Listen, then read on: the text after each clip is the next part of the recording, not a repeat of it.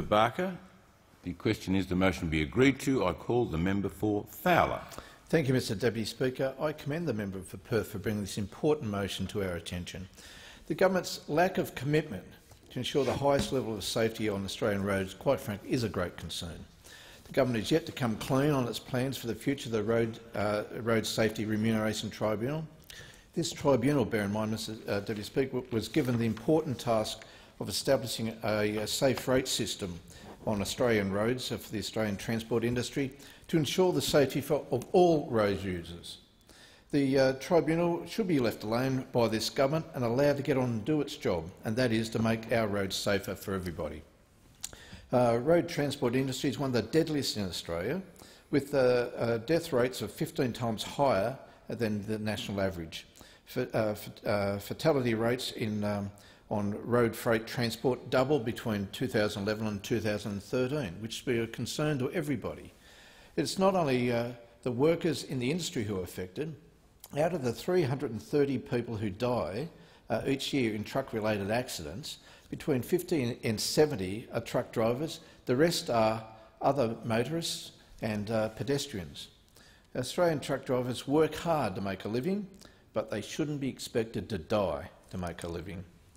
In addition to the loss of life, accidents involving heavy vehicles result in higher economic costs in this country. Mr Deputy Speaker, staggeringly, it's approaching around $2.8 billion annually. Safety standards in the road transport industry clearly have an effect on our overall road safety. When truck drivers are overworked, safety of all road users are compromised. Clearly, the financial pressures being placed on our road transport companies and in turn on truck drivers by the major clients is causing a compromise to road safety.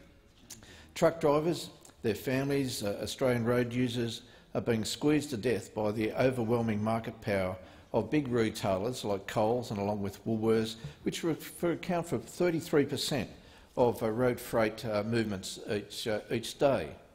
Mr Deputy Speaker, in 2012, an industry survey of Coles' supply chain showed that 46% of drivers were pressured to skip rest breaks, 28% were pressured to speed, 26% were pressured to carry illegal overweighted vehicles.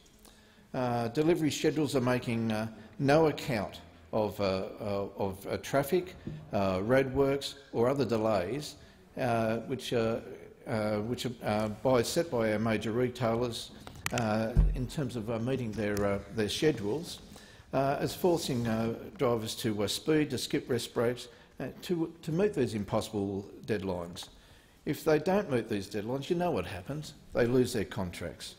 It should be no surprise like a company like Coles, which donated more than $500,000 to the Liberal Party since 2004, was strongly opposed to the previous Labor government's measures to strengthen the road safety system. These companies are clearly profit-driven, and concerns about safety, regrettably, are secondary. The government cannot afford to take the same position and needs to stand firm on the side of safety. No one wants to see people die on our roads, and this government cannot afford to abandon the extensive efforts initiated by the previous Labor government to improve road safety standards throughout our transport industry. Unfortunately, those opposite have already demonstrated their priorities when they oppose the construction of new rest stops and as well as parking bays to assist heavy vehicle drivers to improve road safety in 2012. I congratulate the Transport Workers Union, led by Tony Sheldon, who has fought long and hard to protect not only his members, who work in one of the deadliest industries in this country, but also, importantly, his campaign is certainly based on improving the safety standards for all members of our community. I urge the government not to abandon efforts of the Labor Party over the last couple of years to strengthen and support safety on our roads, and to retain the Road Safety Remuneration Tribunal, and not to compromise the safety of workers on our roads and certainly all road users. It is clear, Mr Deputy Speaker, that the safety measures in Australia's deadliest industry need to be strengthened, not abandoned. Thank the member for Fowler. The question is that